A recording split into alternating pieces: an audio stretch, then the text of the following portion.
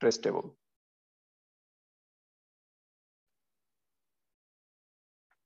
See, the word tracing, it means tracking the value.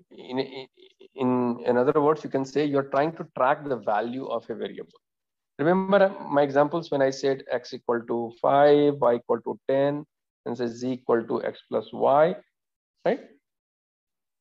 This assigns a variable, assigns a value to x, a new variable, and it creates x, room x, and 5 lives inside.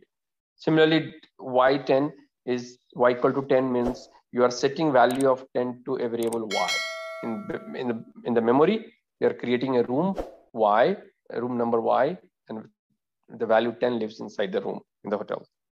When you do z equal to x plus y, you're reading the value, right side executes first, you're reading the value of x, you're reading the value of y, adding it, and then the final value goes into z.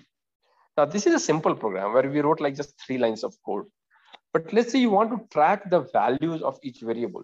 When you write complicated program with a lot of conditions, a lot of loops or iterations, and you will learn that, you want to track the value because you don't know under what condition the value had changed, or you overwrote the value. Suppose you say your y equal to 5 now, okay? 5 multiplied by x, right? And then you're calculating z again. Now z is gonna be y power x. So as you can see, initial value was x, then something, then you change the value of y, now change the value of z. You can create a lot of complicated code in which you don't know where did you made a mistake, in which line you made a mistake, and now the value is not coming. The desired output is not coming. What do you do that? So trace table is a technique, it's a tool that helps you track the value of variables so that you can narrow down and pinpoint the line in which your program is throwing an error or it is generating an error. Okay, because you have introduced what we call it a bug. You call it a defect. That bug or defect is something that your program was not supposed to do, but you did it. For example, z equal to x plus y, and accidentally I was not being careful, and I say z equal to x minus y. Now the whole program, everywhere the value of z is wrong now, and now it's a bug. It's a defect in your program, which you need to come back and fix it because you are supposed to add rather than subtract. So it's called defect. Defect is anything, or bug, defect or bug is something that is not as that is an problem in your code, and it is because of which it is not giving you the desired output. So trace table is a simple table in which you create a table in a certain structure. You create a table with some columns. The first column is your code itself, or you can say line number.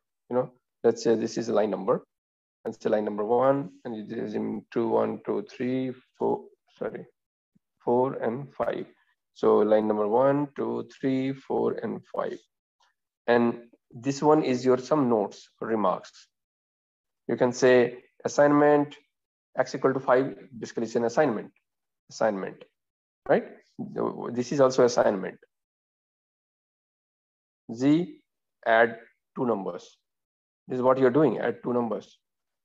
Y, you are multiplying, you're doing some mathematical operation at a high level, math operations I'm writing.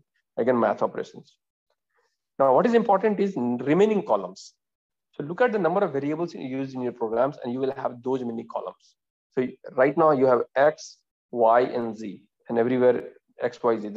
If you look at the total number of unique variables, this is what it goes. So x, y, and z. And our goal is to trace or track the value of x, y, and z as program runs from top to bottom. Okay. So line number 1, x equal to 5. So x is 5. There is no value for y. There is no value for z. Line number 2, y equal to 10. So x still remains 5. No change in that. Now y become 10. Z is empty. Line number 3, z equal to x plus y. So X is still 10. You can see here, Y is still 10, and Z is X plus Y, which is 10 plus, sorry, this is 5, 10 plus 5, which is 15. In the next line, Y equal to 5 plus X. So Y equal to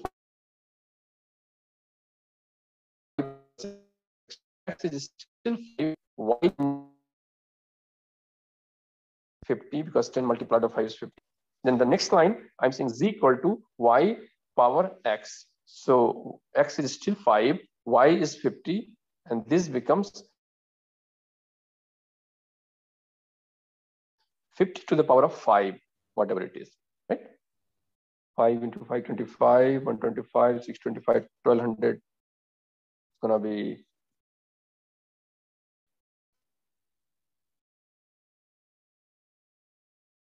and I guess 5 zeros.